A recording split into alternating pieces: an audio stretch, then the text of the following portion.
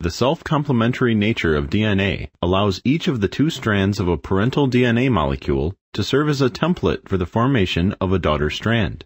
This process is called DNA replication. However, the replication of even the simplest DNA molecule is a complex multi-step process involving several enzymes. When you have completed this exercise, you should understand the difference between the leading strand and the lagging strand. Understand the functions of several DNA replication proteins, and understand how the DNA replication machinery is able to copy two anti-parallel strands simultaneously. Many proteins are involved in replication. These proteins include DNA helicases, single-stranded DNA binding proteins, topoisomerases, primase, DNA polymerases, sliding DNA clamps, RNase H, and DNA ligase.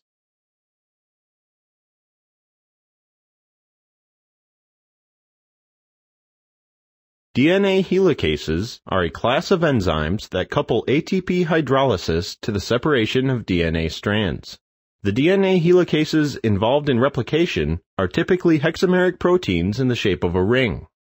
The junction between the newly separated template strands and the unreplicated double-stranded DNA is called the replication fork.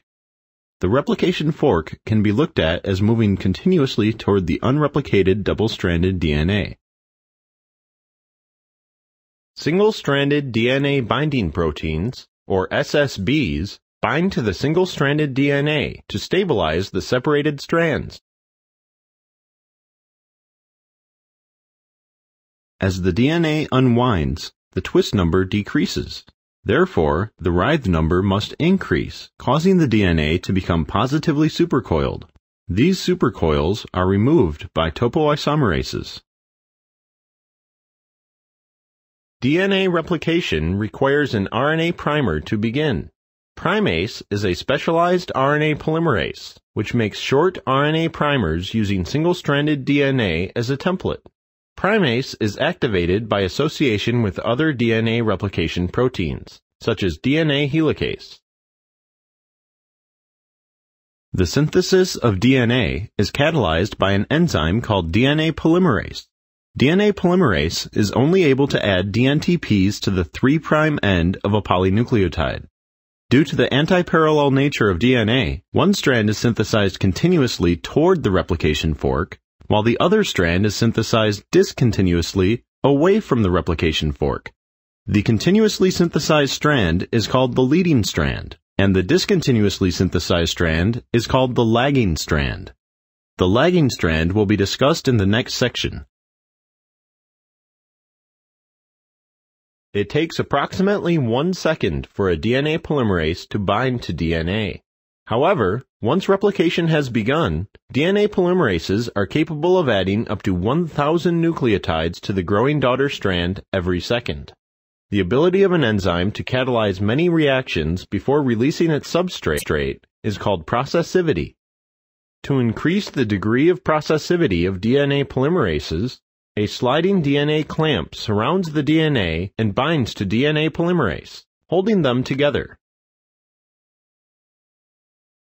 Remember, DNA polymerase can only add DNTPs to the 3' end of a polynucleotide. Because both DNA strands must be passed through the replication machinery in the same overall direction, the lagging strand is synthesized discontinuously in small fragments.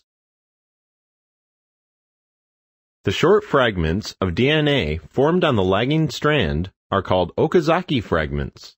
Note, although the Okazaki fragments are shown as very short stretches in this animation, they are usually between 100 and 1,000 base pairs in length. To complete DNA replication, the RNA primers must be removed. RNase H specifically degrades RNA that is base paired with DNA. The H stands for hybrid, as in RNA-DNA hybrid. The single ribonucleotide directly linked to the DNA is removed by a separate exonuclease, which varies between eukaryotes and prokaryotes. Removal of the RNA primers leaves single-stranded gaps in the double-stranded DNA. These gaps are filled in by a DNA polymerase. Finally, the nick between the 3' hydroxyl of the repaired section and the 5' phosphoryl of the replicated section is repaired by DNA ligase. In bacteria, the two DNA polymerases responsible for replicating the leading and lagging strands are linked together in multi-protein complexes called holoenzymes. How do two DNA polymerases remain linked and yet synthesize DNA on both the leading and lagging strand? The Trombon model explains how the replication machinery might exploit the flexibility of DNA to accomplish this task. According to this model, the single-stranded DNA template for the lagging strand pulls through the DNA polymerase, similar to the slide of a trombone.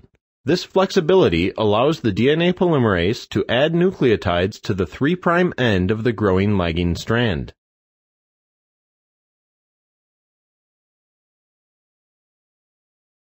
The DNA polymerase holoenzyme also contains a sliding clamp loader. This multi-protein complex loads sliding clamps onto the primed DNA. The sliding clamps help the DNA polymerase find the primed DNA and then help increase the processivity of the DNA polymerase. Do you understand the mechanism of replication well enough to keep a cell alive? In this game, you will find out.